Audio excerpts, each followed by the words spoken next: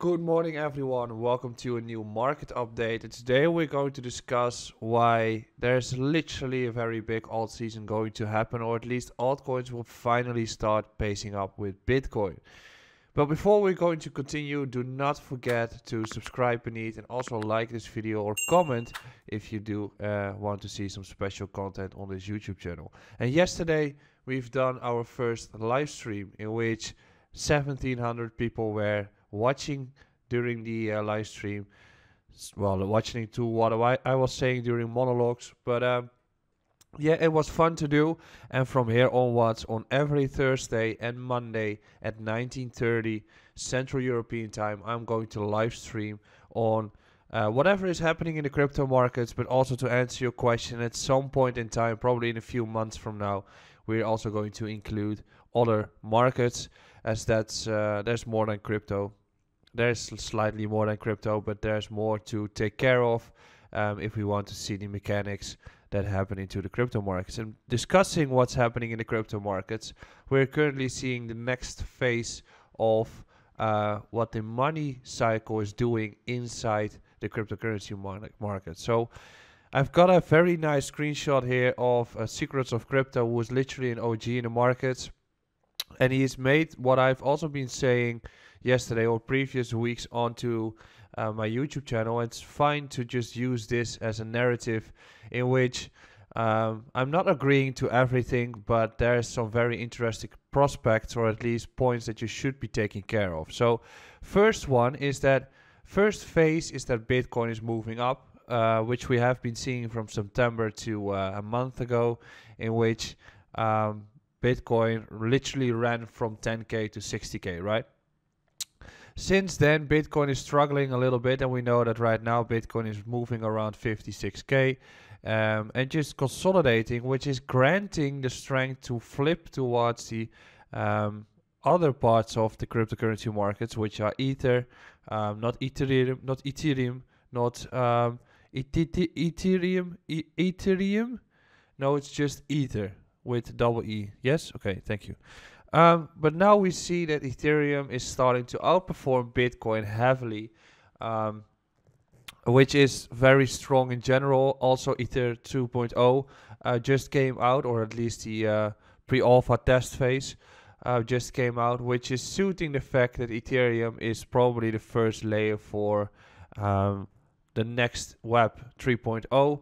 I'm still expecting that to happen. That's why I'm even more bullish on Ether than on Bitcoin. But regardless, Ethereum is doing very strong right now. It's currently around $3,400. We're going to discuss it in a later stage as well. So when Ether made this move, it's outperforming Bitcoin heavily. So usually what follows next is that money is going into large caps, where those will start to follow suit of Ethereum. And that's where the altcoins like Litecoin, EOS, Ripple, Stellar, Tron, Neo, all those Chinese coins or Asian coins start to follow suit, but also Polkadot, Atom, Cardano, those all start following suit with Ether, because that's what's happening after the first move of Ethereum made progress. So the money will just follow through. The profits are made in Ether, and then the next coins will follow suit, as everything is making that 100-day flip, or 100-day and 200-day MA flip, and from there they start to jump further. When that's happening, you usually see them going in groups. So for instance, XRP, XLM, and EOS, and Doge, but Doge is a little bit an outlier here, they usually go into a group together. Also, Neo, Ontology, Quantum, they usually go into a group together when they move. So should you be looking at coins that are moving heavily right now? As the most common question is, what should I buy Ether right now? Well, we're going to discuss it in a little bit, but Ether is a little bit far away from the entry point right now, and I think you should have bought it already the moment that everybody was screaming for help from their mother.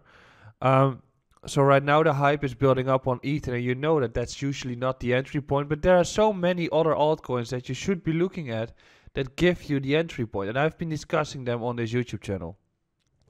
So when the large caps have seen their move, what follows next is that you just go down the list. Probably mid caps will start following suit already, but mid caps and small caps start to jump around. and they start to outperform Bitcoin and Ethereum heavily. And once that's happening, you probably also see that Bitcoin is starting to grind up. Because why? Well, the fact is that once people are making profits in their altcoins, and once altcoins are starting to outperform, you want to lock your profits into Bitcoin. So when everything is jumping around, the money that is being made in altcoins wants to be locked in Bitcoin. This is creating an additional demand for Bitcoin to hold that, so it's pushing the price of Bitcoin up and up and up. So at some stage, when Bitcoin reaches new resistances or looks like it's going to go vertical or break out heavily again, that's usually the moment that the alt season is over, as the momentum starts to get to phase 1 again, which is where Bitcoin is going to make the next price surge. So when alt season is happening, or when everybody is shouting that it's actually happening, that's probably the case where Bitcoin is close to making a new run again. So then finally, what should you do? Where should you look at? You should be looking at the Bitcoin pair. There's literally no point in watching the US dollar pair if literally every altcoin is going to be in price discovery at this stage, through which that narrative or that variable is not very hard to use as a tool to analyze your chart. So secondly, you should be looking at the Bitcoin pair because it tells you whether it outperforms Bitcoin. If at some stage your altcoin remains stable in the US dollar pair, but Bitcoin against USDT goes 2x, you lose 50% of your Bitcoin value, and that's what you want to avoid. So you want to do those two, you want to analyze those two, because by doing that, and especially the Bitcoin pair, you know when you should be entering an altcoin, and you know when you should be getting out of it. Regarding Ethereum, what's next on Ethereum? Well, Ethereum is making a very, very large move, and I've discussed this yesterday in the previous video. It's not really granting an entry point right now, and you can just go back in history to see where that it's after such a big move, it usually retests the previous level before it wants to continue. Are we going to get a retest of the 2500 level?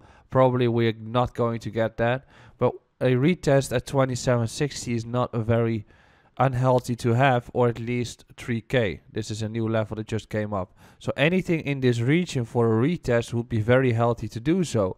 And there's also a question right now that Ethereum made this run.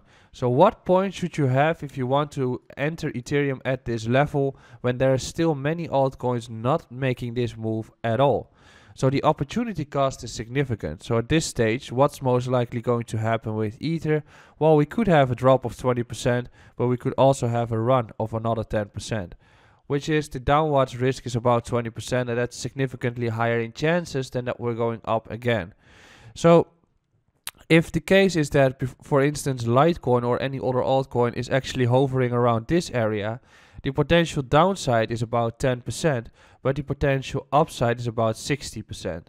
So if you are going to hold Ethereum for the coming weeks, there's a point or an argument to be made that you're better off by holding another specific altcoin, as that one might be outperforming ETH in that stage. Yeah, you can look at ETH pairs at that specific moment, but it's just simple math, in which if one thing runs and you want to compound your profits, you want to lock your profits partially and move to another one through which you can increase your capital.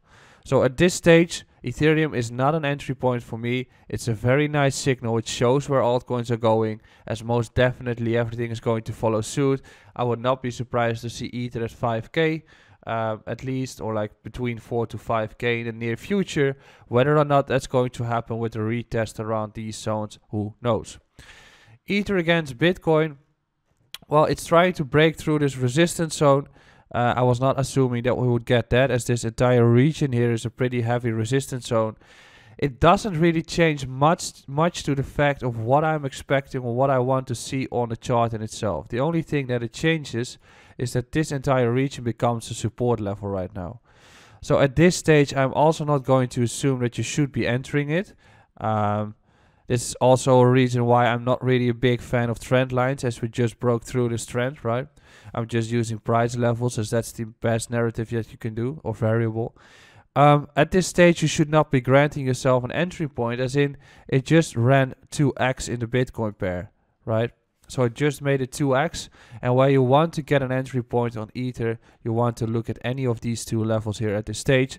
But I still assume that once we get such a consolidative period, or at least slightly sideways, after that we will have a bigger impulse wave towards any of these regions, in which we are most likely going to see an Ether at like 6k to 8 to 10k within the next few months, which is not unlikely to happen.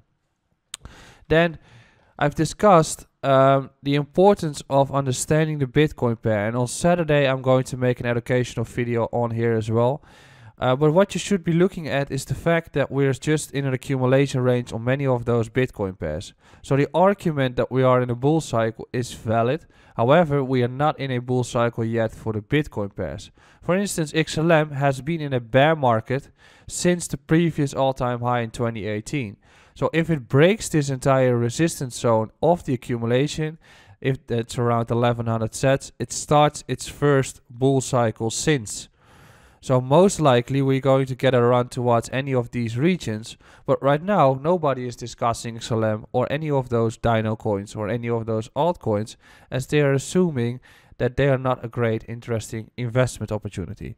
So as a conclusion of this pretty long video, I would argue to look at altcoins at this stage, as most likely we're going to follow suit with Ethereum, and I think you should be doing a pretty decent job if you're looking into them and you're seating yourself well in altcoins. So tomorrow we are going to have a new market update. I'm not sure about what it's going to be, but there's also going to be a new interview tomorrow with a very interesting project. So stay tuned. Do not forget to subscribe beneath, and also like this video if you like the content. I'll see you again tomorrow.